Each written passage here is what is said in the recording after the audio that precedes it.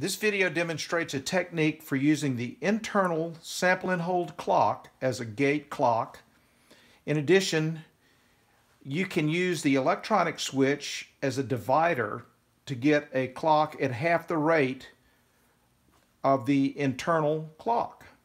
So the first thing I want to do is set up the keyboard to be duophonic.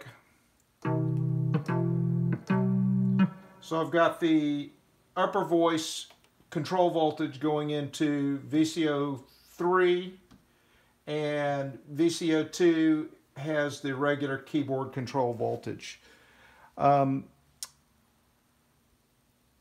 So after that, what I want to do is get a fixed voltage, a fixed DC voltage, and to demonstrate that, we're going to use the voltage processor.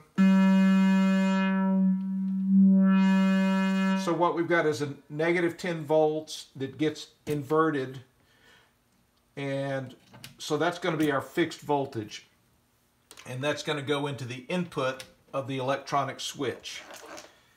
Finally, we're going to route one of the outputs of the electronic switch back to the FM control of the oscillator 1, and it's going to produce a trill.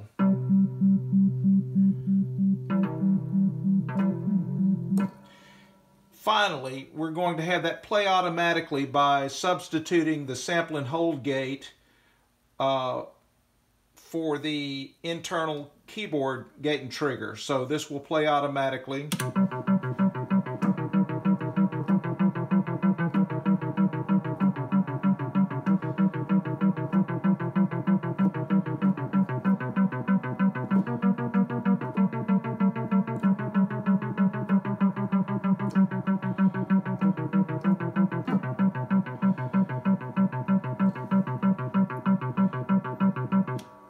And that's the demo.